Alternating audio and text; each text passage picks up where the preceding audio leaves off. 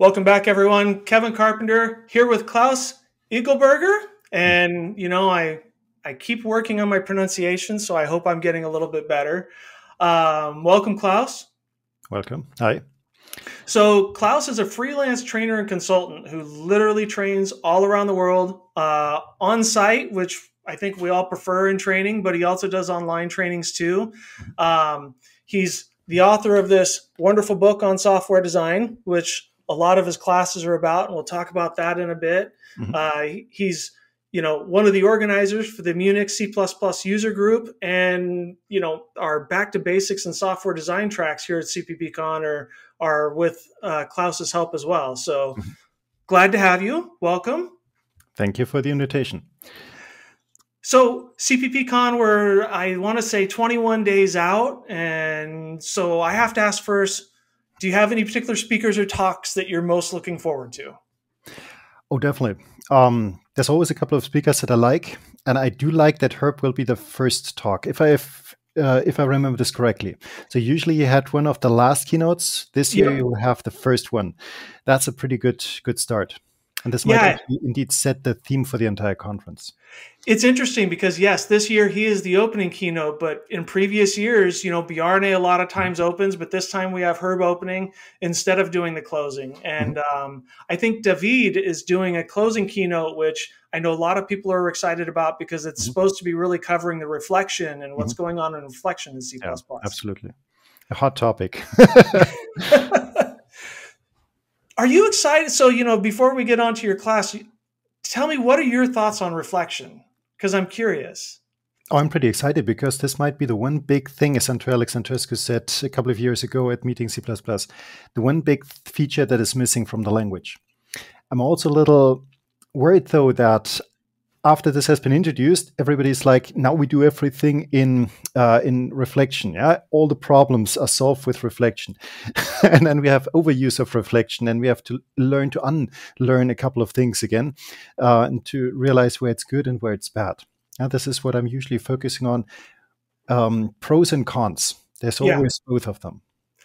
It's funny because I haven't, honestly, I have not been following the reflection that much. Many years ago, I used it some in C#, and I remember using it to solve a few problems, but it's been that long that now I don't know what I'm missing, and so I'll be excited to catch up on, because I know we have a few talks this year on reflection. Okay. So is there anything else you're looking forward to? Oh, what I'm definitely always looking forward to is to meet the people. This is why I go to a conference. Meeting the people in person, talking to them in the various breaks. That's what I'm looking forward to, definitely. That's I totally understand that, because that was the part that, I've said before when I've done some of these, I didn't meet as many people until I volunteered. And, now it's like, I just love going to the conferences, catching up with people that I know, and then meeting new people. And it was interesting because the other day we interviewed someone at my work who I'd actually met them at CppCon in 2021. And so it was kind of one of those like, didn't we meet before? And sure enough. So hopefully they'll be joining our team, but we'll see what happens. All right. So today I want to talk about, you got a pre-class on C++ software design, your favorite topic. Absolutely. And one of my favorites, which I feel like is a constant learning experience for me. It's like, and just to say, if you don't have Klaus's book, you definitely want to get it. It just seems like there's so much depth in software design that I can see you've been teaching this for years, right? Absolutely. Yeah.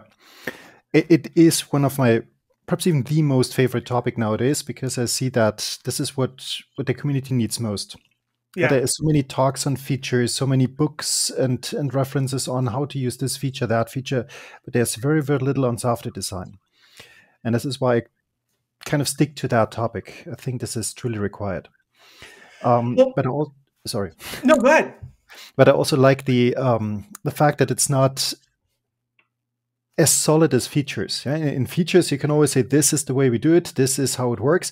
In software design, it's always a little more soft. Right. Yes, you can do it this way, but you can also consider the other approach. It gives you this and that advantage, but then you might have the other disadvantage.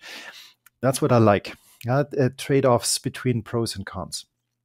So it seems to me, because at least in my own experience, I start to learn, one or two patterns, and then I can start seeing where they apply, but then I might be working on some other project and I get away from it a little bit. And then I come back and revisit it. And it's one of those things where with experience, you then start seeing something anew, if that makes sense. Yeah. And so it's one of those items that, at least for me, I've had a hard time, just like you're saying. It's like, it's easy to see that, okay, well, we now have the erase if, and you don't have to do the 2-part remove idiom when you're doing a delete on something in a standard library, in a container.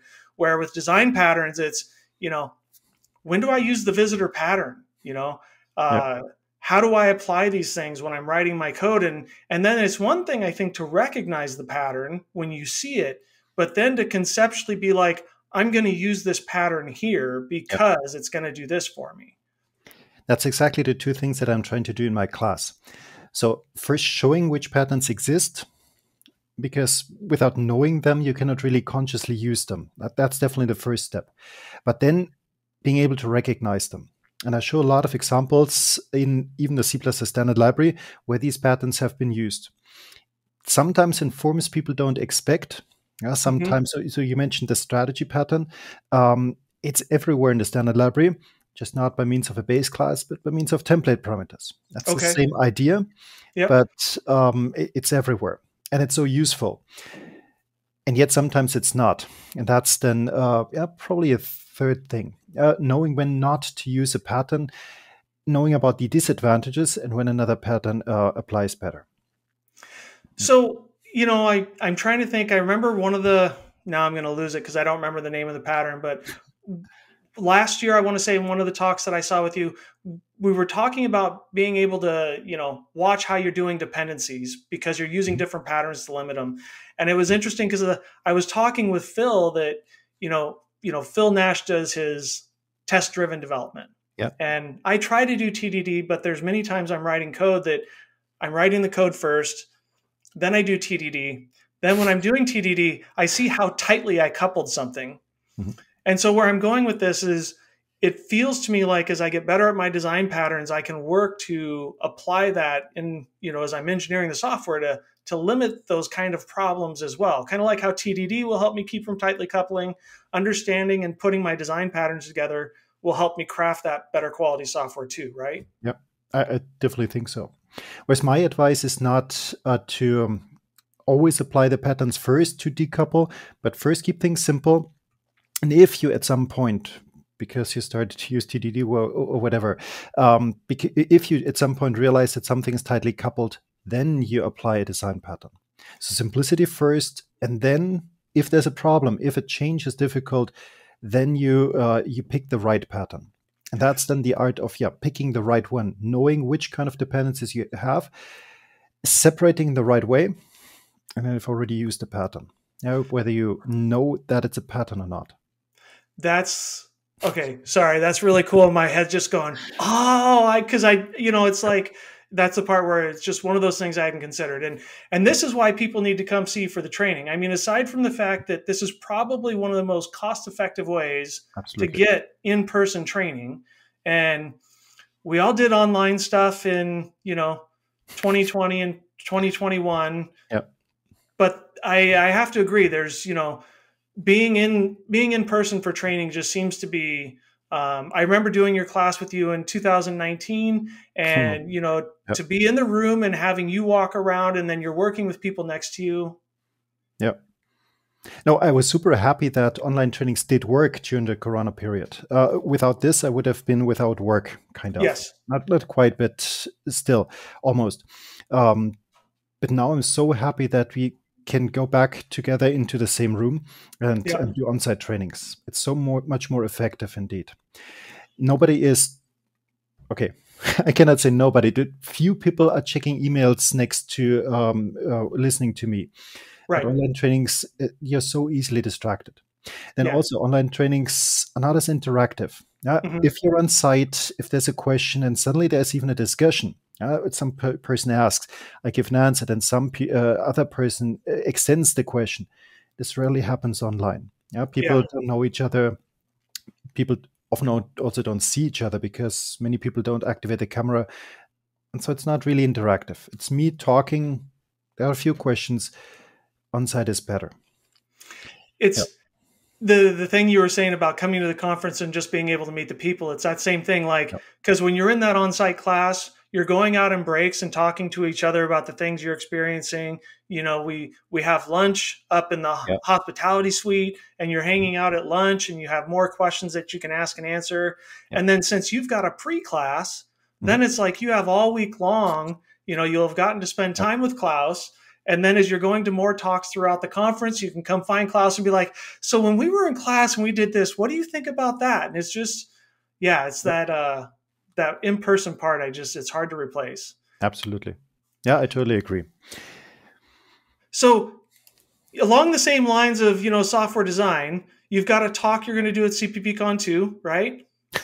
Same topic, but slightly different. So I have now started a series of the common misconceptions of design patterns. And this year I've picked, so it's now the second iteration, 2 of Yep. N.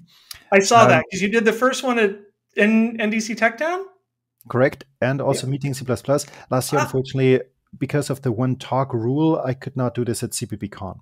But this Okay. year I focus on software design again. And so I do the 2 of N. Nice. And I've picked a couple of patterns. Probably I have to reduce this because it's probably too long. I'll practice it eventually. But one of my major points will be CRTP. Mm-hmm. That is something that I found super, super fascinating in the last year. So a couple of years ago, Ben Dean gave this Deducing This talk. Okay, yes, I remember. This, yeah, on the explicit object parameters. And one of the things he showed is that you can use this to, well, replace CRTP. And then there was this statement, and now I think CRTP is just going away, similar. And indeed, a couple of people afterwards showed CRTP examples replaced with these explicit object parameters. And so often the examples were just plain wrong. Ah. Yeah, it did not compile. People Yep. did not realize it in the talk. Yeah, so the speakers, I mean. But afterwards, when we talked about this, all right, it doesn't work. And the reason is that there are actually 2 CRTPs and are so easily confused. So if I say CRTP, you might have a different idea than what I want to talk to you about. And so the term CRTP is overloaded. Yep. It might actually result in a little bit of a confusion. And so that's pretty much what I'm trying to talk about. Terminology. Use the right terms to communicate the same thing. People should understand the thing that you have in mind. That's pretty much what design patterns are about too. I was going to say that's the good part about when you talk about design patterns. When everybody understands what the same pattern is, it gives you a better way to communicate something in a very concise manner. Exactly. And I know that I was looking this morning on Sked, and there's like 40 people already saying they're coming to your talk. So we better have a big enough room. This sounds great. Yeah, I'm happy about this. Which also means that there's lots of people that need to learn about design patterns. So if you aren't already, go sign up for Klaus's class. It'll start on the 14th and the 15th, the weekend before CppCon. You can get in some great training and then enjoy the rest of the conference too. And otherwise, Klaus, I appreciate your time today, and I look forward to seeing you in a few weeks in Aurora. Thank you very much for the invitation. See you too. Have a great weekend. You too.